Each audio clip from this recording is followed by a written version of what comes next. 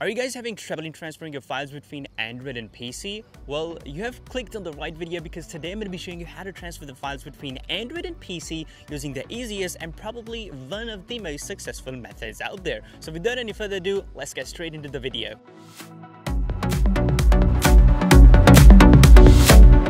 Now guys, we're going to be making the use of an app called Droid Transfer, and the best part of using this method is that you can transfer the files between your PC and Android wirelessly.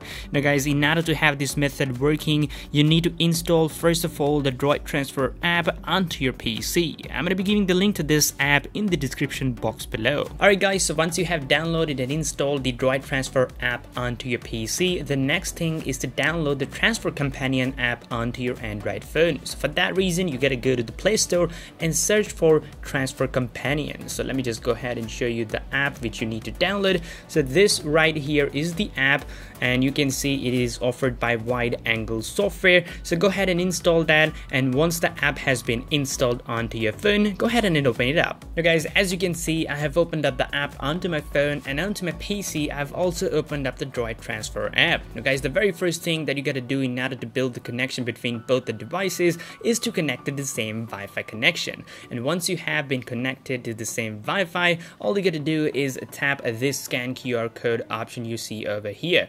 And right after that, the scanner is gonna open up onto your phone. Go ahead and give the permissions and just go ahead and scan this QR code you see onto the PC. And within a couple of seconds, your phone will be connected to your PC. And as you can see, the dashboard has opened up, and from over here, you can go ahead and transfer whatever you like between your Android and PC. Alright guys, so just now I've connected my phone, and you can see the details about that right here in the center. So you can see my phone's model number, its serial number, battery status, and whatnot. But it is the bottoms part which is the most essential one. So let me go ahead and show you first of all my messages part. Let's tap on this messages icon. Now we gotta wait for a little while it fetches the data off the phone, and finally this window is gonna pop up.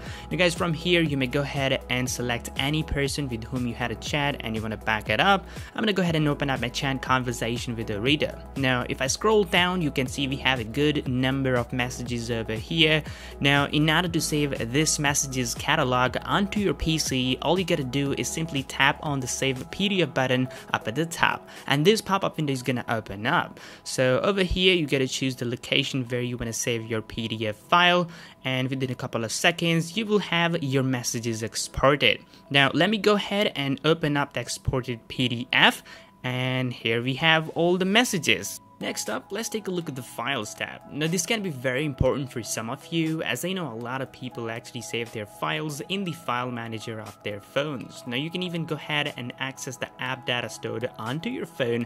Like if I go ahead and open up the WhatsApp folder here, I have the capacity in my hands to even take a look at the media files of it. So here we have got WhatsApp stickers, photos, videos, notes, and a lot more. Now if you want to transfer your data from your PC to your mobile phone, you can do that as well through this app. All you gotta do is tap on the add file button up at the top and choose the file you wish to transfer to your phone. And after you have chosen the file, tap on the open button, and within a couple of seconds you will have your file transferred. Now guys, with the help of Droid Transfer app, you can also make a backup of your contacts. So all you gotta do is tap on the contacts button right over here, and then you need to tap on the save contacts button up at the top. And once you're gonna click that, you will be given these options. So you can export your contacts in the form of vCard or in the form of CSV format. You can even go ahead and send your contacts via Outlook. How cool is that?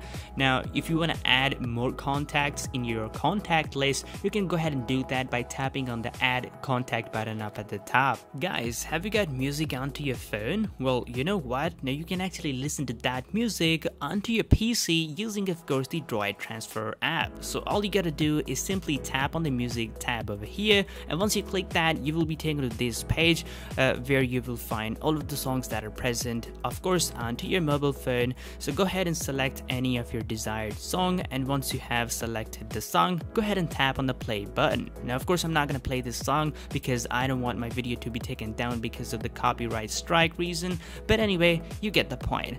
You can even add more songs to your phone's playlist by tapping on the add music button you see over here. So in a nutshell guys, it's a great app. You can clearly transfer everything, may that be your photos, videos, files or anything else. Now guys, although this app is absolutely free to download, but the free version comes with some limitations. Like as you can see down below, we have 100 demonstration copies remaining, but you can go ahead and lift off the limitations by purchasing the premium license for just $30. And the great aspect of this license is that it will be a one-time purchase, meaning you won't have to buy it over and over again, and you will be able to use it on 2 different PCs. So yeah guys, that's it for today's video. If you guys enjoyed it, please make sure to give this video a big thumbs up. Got any queries, let me know in the comments below, and I'll see you all next time.